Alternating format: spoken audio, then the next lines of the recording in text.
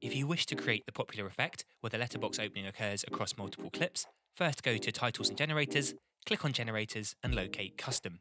Drag 2 custom generators on separate channels above your clips. Then select the top custom solid and crop the top to 1800 pixels. Select the bottom custom solid and crop the bottom option by 1800 pixels also. Make sure both solids are lined up and are the correct length on your timeline. Drag your playhead to where you want the animation to start.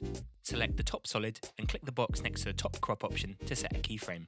Select the bottom solid and do the same with the bottom crop option. Next, drag your playhead to where you want the animation to end. Select the top solid and increase the crop so that the black bars disappear off screen. And again, do the same with the bottom solid. Keyframes will automatically be set and your animation will be created. If you wish to change the position of the keyframes, right-click on the solid and select Show Video Animation. Here you can move the trim keyframes to speed up or slow down the animation. Just ensure you are moving both the top and bottom keyframes to the same position.